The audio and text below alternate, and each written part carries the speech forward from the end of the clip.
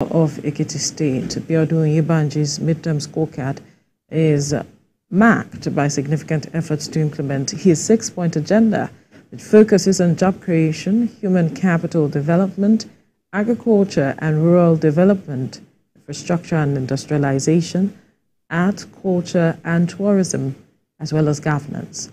Since assuming office on October 16, 2022, Mr. Oyebanji has made notice in various sectors. In infrastructure development, his administration has prioritized road construction, public buildings, and upgrade of healthcare facilities. The agriculture and rural development sector has also received attention with initiatives aimed at boosting food production, empowering farmers, and promoting rural development. Also, his government has launched programs focused on youth empowerment and education, demonstrating his commitment to human capital development. Healthcare has also seen significant improvements with the inauguration of the Southwest Zonal Public Health Laboratory, enhancing the state's capacity to tackle health challenges. What more should residents in Ekiti State expect from this administration? Joining us in the studio is Ekiti State Special Advisor and Director General, Office of Transformation and Service Delivery, Dr. John Ekundayo. Good morning. Good morning. It's good to have you join us. Well, from what we have read so far, so good. But there are those who would say, why are we perhaps taking a midterm scorecard at this point? Why is it necessary to give a scorecard and all of it? Well, when we talk about scorecard in monitoring, evaluation, and learning, of course, we are learning every day. We are taught that we need to set milestones. Even though you need to set overarching goals, you look at wide range of objectives, but then at a certain time you need to set some milestone for yourself. 1 year, what will I accomplish out of 4 years? That's 25% down the line. When we talk about midterm, we are talking about like 50%. And really, in governance and politics in Nigeria, when you come to 2 years of a 4-year term, it's actually more than midterm, because the last 9 months of the administration mostly is in politicking. Mostly. I'm not saying that all the time we're politicking. So for midterm, it's good to assess and look back. Oh, how have I fared? I set an agenda. Like in Ekiti State, there are 6 strategic actionable pillars of the administration. Talking about, job creation, youth engagement, youth development, job creation. Talking about human capital development. Talking about agriculture and rural development. Talking about art, culture, tourism. Talking about infrastructure and industrialization. Talking about governance. These 6 pillars. It's good to look back 2 years, from 16th of October 2022 to date. How has the government fared? And that's what we do in OTSD, in Office of Transformation and Service Delivery. We look at all this agenda. We look at it one by one. How have we, not just in the office, we go out, we conduct surveys, we take it to people, up to about 2 or 3 times now at the senatorial district level.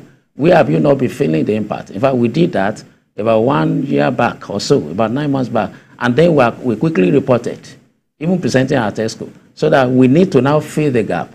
So it's still good to look at it. And that's part of the monitoring, evaluation, and learning, the learning leg in mail. You see, because when you look at that, there's what we call lesson learned. You can now go back and see where you are misdotting your I's, where you are miscrossing your T's, and there's still time, to dot the I's. Are there areas where the governor perhaps have missed dotting the I's and crossing the T's, especially from the feelers you got from the people? Yes, when we went out about 9 months back, I know people were saying, in agriculture, for instance, we don't know what the government is doing. You see, when you are building a house, I happen to be a civil engineer, you see, and you are doing foundation, you see, and if it's a anyway, you see, by the time you are trench digging, people will be wondering what is happening here. And that was what was happening in the last 1 year. We were trying to set some policy in place so that it will not just be something that will not be sustainable. So now we can see, like the governor on the 1st of October, the Independence Day, he was out, and I was part of that team. I'm glad that I was part of that team that tore farmlands in Ikere, Emure, Ekporo, and Aramako, And at a particular point, we got to Aramako, and the road was not passable, And it happened that Mr. Governor said, "I'm going." Governor Oyebanji said, "I'm going. If it comes to climbing Okada, I will do." And he did? It was on the social media. He got to that farm. He met the young farmers. We are bringing the youths back into farming in Ekiti. And this is not media hype. You see, in fact, the governor is saying, okay, you journalists, come with the EXCO members, go and look at this farm and see where about almost 1,000 youths are brought into agriculture, so that it won't just be for food security, they are also engaged. And then we are looking next year. That's our focus next year for food, for agribusiness and for welfare of the people. Interesting. So these are the things that we are setting the path when we talk about shared prosperity. It won't just come like that, but through a process. And we are in that process. Okay, so we just want to believe that all of this is not a flash in the pan. It has to be sustainable because it's still a plan in the progress. But if you look at Governor Oyebanji, his administration has been praised, for being one of the best states for ease of doing business. But how would you assess the broader economic impact of this on the revenue generation and also attracting new businesses? Because if you look at states in Nigeria, they've been criticized for always looking up to the federal government for allocations and all of that. So how much do you think they're doing to shore up the revenue generation and also attract more businesses? Thank you, Ibrahim, for that question. Actually, when we say path to share prosperity, like I said, I was saying before, it's a process. You see, and when you get the process right, then you are sure to have increased IGR, and of course, you have increased production. And that's what Ekiti government are setting, especially in agribusiness, in all this farm settlement. And when we talk about IGR, when Governor Oyebanji came into power, 16th of October 2022, Ekiti IGR was around 600 million or so per month. But right now, I can tell you... So it has never been in billions? Yes. Right now, Ekiti is 1.5 billion per month. So it's not just that, we are looking up to Abuja, for revenue generation, for FAC allocation every month. Even within, it has doubled. And it's on the path of increase. And we have not come to the end of the year yet.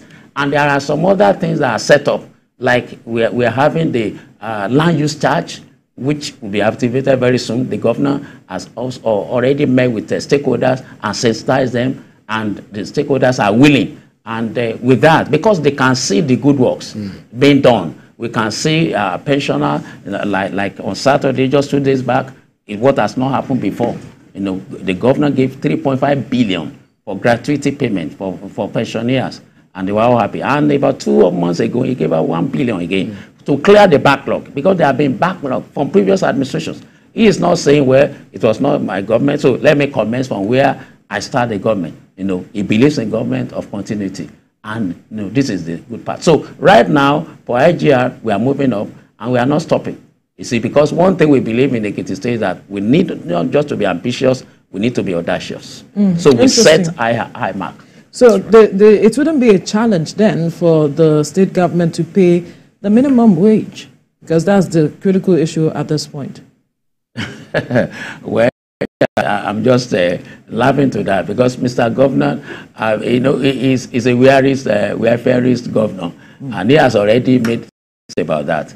And I'm sure maybe that will be part of a State of the State address on Wednesday, when this administration will be 2 years in office. We'll be addressing the House of Assembly. By law, it has been established for any governor during every year of, like first year, second year, third year, you need to give a State of the State address to the House of Assembly and for them to comment back. So that's part of our check and balances in Ekiti, to see that we are on track. So I believe that will come even from Mr. Governor. And something positive will come. So the workers, they are actually eager, and they are very keen and very supportive. They have been supportive, and kudos to Ekiti workers all along. You see, we have not been involved in any protests. in Ekiti. You see, because they could see the welfareism heart, of our governor in governance, and this has largely imparted, a kind of elicited a kind of cooperation between the workforce and the government in Ekiti State.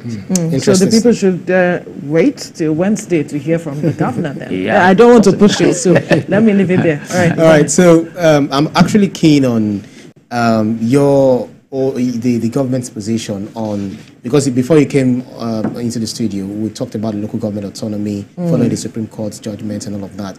And then Ekiti State government has actually been one of those states criticized for not granting full autonomy to the local government because of the management of funds, due to the constitutional provision of the JAC, where allocation is actually put in one certain account, the joint account allocation.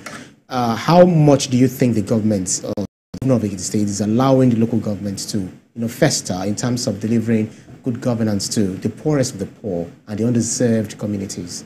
I think maybe you need to check back again, because prior to even the federal government coming and the Supreme Court judgment, according to NOGI, and you can Google that, according to NOGI, Ekiti State is one of the states that was excused from the blame game.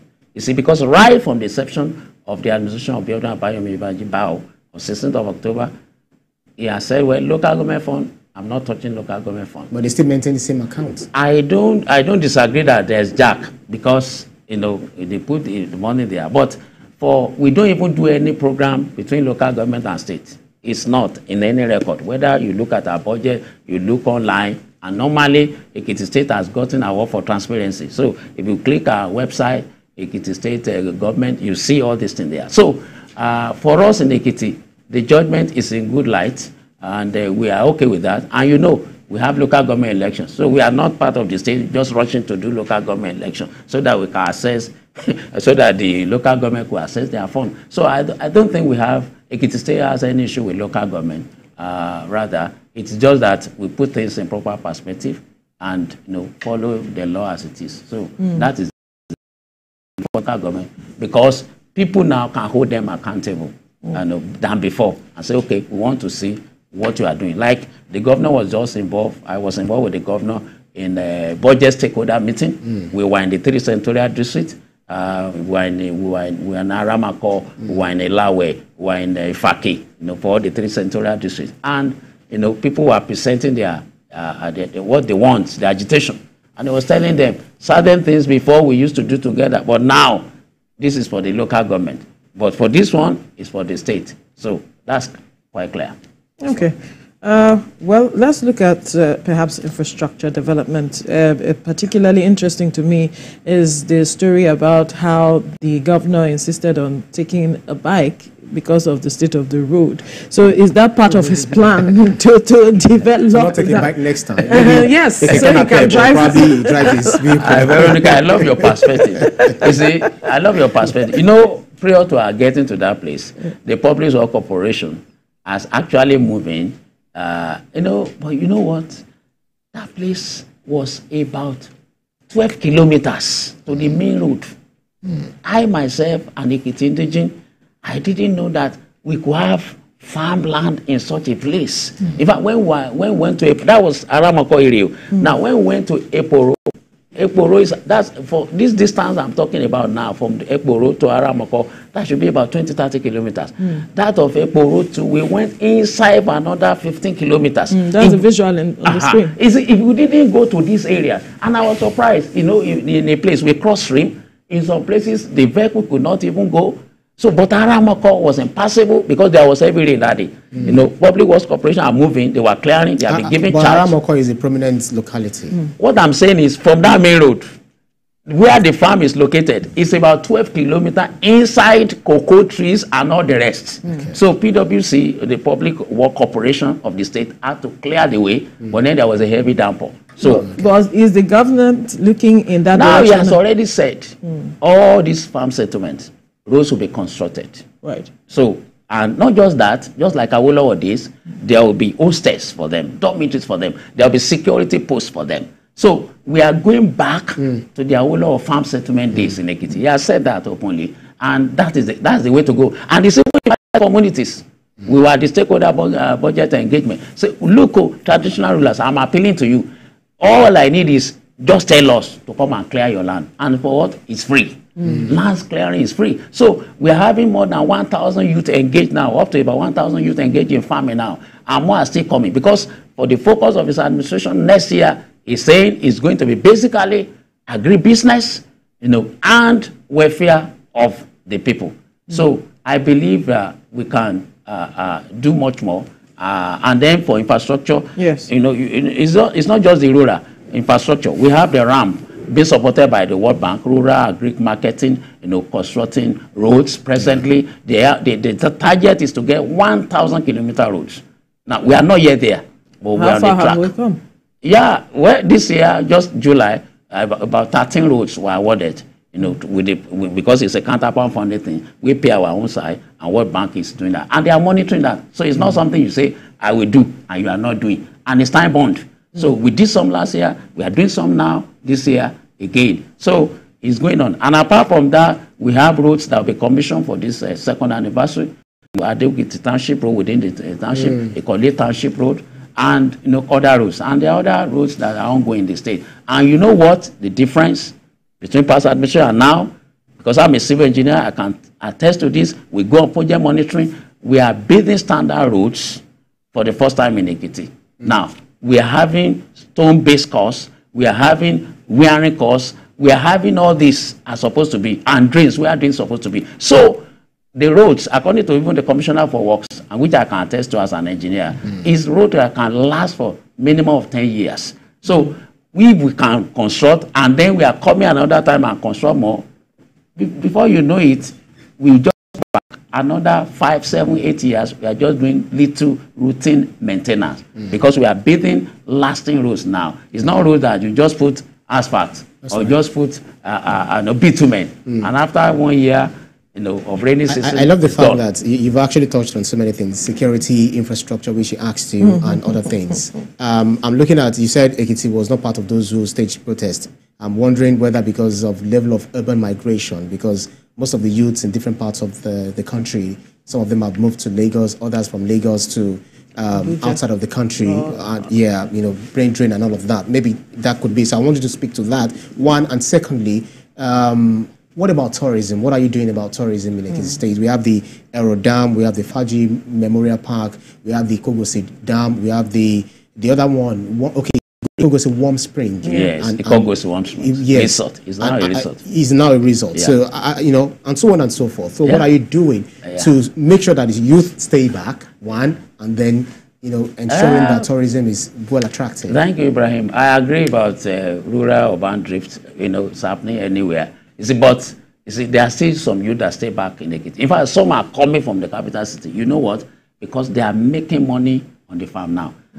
Let me tell you, as I left Lagos, I have not less than 3 hectares of farmland now near my hometown. And let me tell you, I would just want to come and spend my money in Lagos after. I don't want to stay in Lagos anymore. Of course, I've retired from Lagos. Does everyone have access to farmlands? I could just come and enjoy my money. I'll make money. That's what happened in Malaysia. Okay. I stayed 3 years in Malaysia. Most people stay in the rural areas, make their money, and they come to the city to spend or enjoy their money and go back. Now, so they are big guys. Yes, they are big guys, and that's it. So even youths are coming from the city to Ekiti now. Now to the other question on tourism, which is very important. You see, Kogosi Warm Springs now is warm resorts. We have a 5-star kind of this thing there that people can come from every walk of life and come there. And the roads are good now. People will say road to Ekiti. No, when you are coming from Malaysia, you either come through Waraja, there to Efanla, to Kogosi, or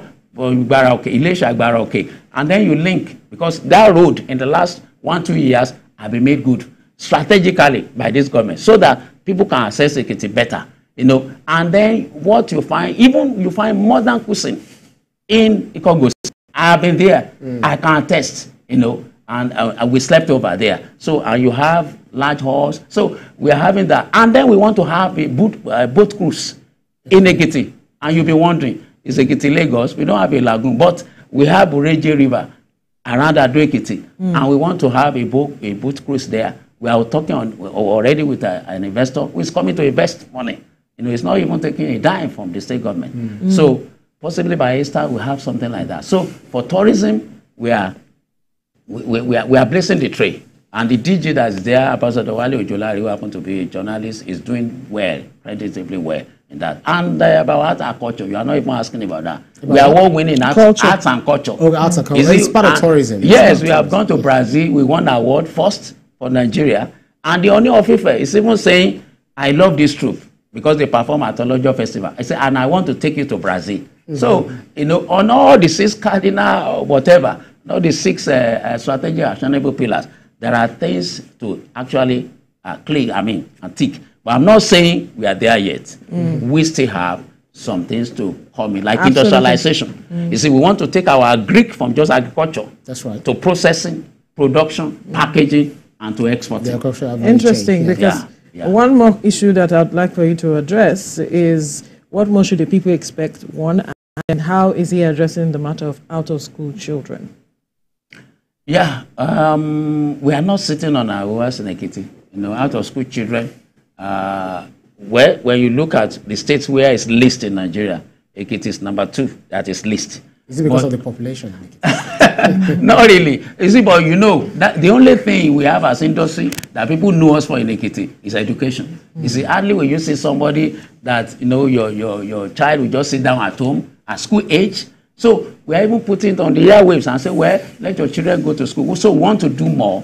And, our public school, primary and secondary, free in Ekiti. So, and, we are all our Minister of Education, superb, encouraging parents, even special children. The government is saying now, don't keep them at home because our special schools are one of the best in the federation. When our government is doing bad, they say, don't give me anything. Just go to my friends who are special people, the special schools, who are donate to them. And we are there, the one at Ito, the other time, beddings, all the dormitory, everywhere fine. Because we have just few seconds more, what should the people expect? What more should the people expect quickly? Yes, quickly in the next year, and as we round up the administration, people should expect more of food security in Ekiti.